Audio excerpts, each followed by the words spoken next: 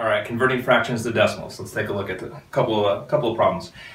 First, we have this 1 out of 400,000, huge denominator. First, look at your answer choices. Use some common sense. If the answer, anything around 1%, anything in that range, as we know, there's no way that's right. 1 out of 100 equals 1%. 1 out of 400,000 is going to be much, much, much less than that.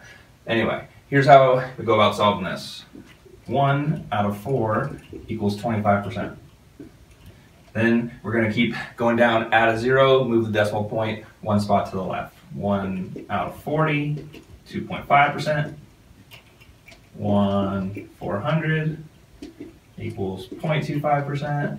And again, now when we get here, we're going to add a 0 to it. 1 out of 4,000 equals 0.025%.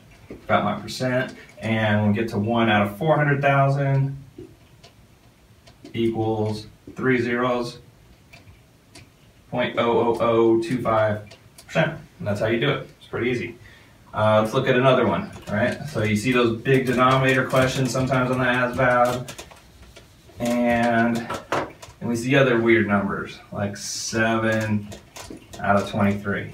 So most likely you can't just calculate that in your head, figure out the answer, but look at a number close to the denominator. What is 7 out of 21? You can reduce that to 1 out of 3 or 0.33, 33%. Look at your answer choices, see if there's anything around that, and only one answer around that, that's probably the correct answer.